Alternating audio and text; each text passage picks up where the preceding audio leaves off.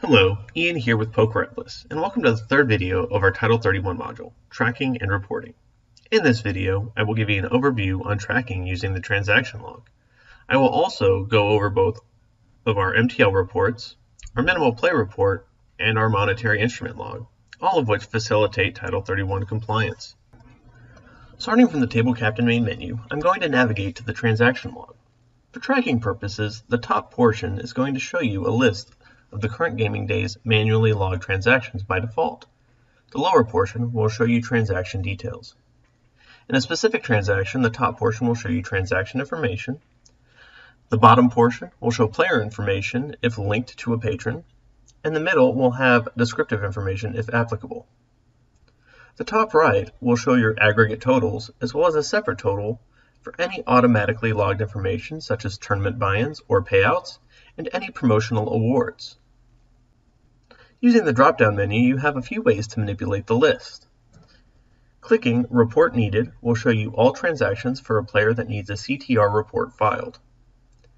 Highlighting a transaction and clicking Report will change the status for that transaction to Reported. If I click refresh, you can see that the transaction has disappeared from the Needs Reporting list. If I click yesterday, it will show you the previous gaming day. In this case, I had no transactions yesterday. Show last 500 records will show the most recent 500 transactions. Start date will allow you to view all transactions from a specific start date.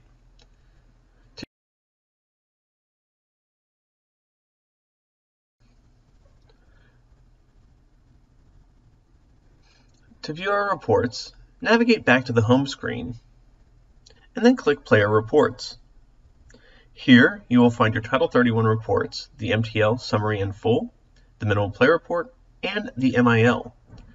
To pull one, click the desired report, select the business day you'd like to see the report for, and select your option for output. You will see the report pop up quite quickly. The first report we will look at is our MTL summary. Your transaction information will be on the left and player information will be on the right. If we scroll down, we can see that any player that crosses the $10,000 reporting threshold will have the total in or out highlighted red for whatever breaks that threshold. If we go back to the transaction log, we can see that the $1,000 check and the $3,500 in chips directly matches up with the last two transactions logged.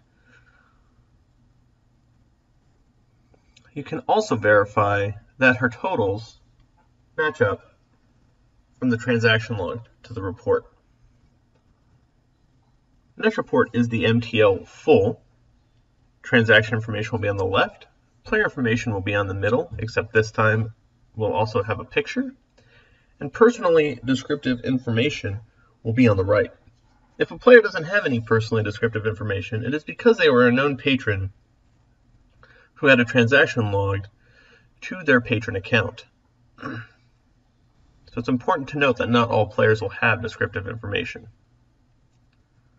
The next report is our minimal play report, which will show you all players over a certain threshold, in the case of my report, $3,000, and will show you all of the time played for those players. This report has been designed to help you flag anybody that may need a suspicious activity or report filing. Our final report is the monetary instrument log, which will show you all monetary instruments cashed or purchased at your establishment. We've designed this to be printed and held for any audit purposes. That wraps up our Title 31 tracking and reporting video. Thank you for watching and stay tuned for more videos from PokerAtlas.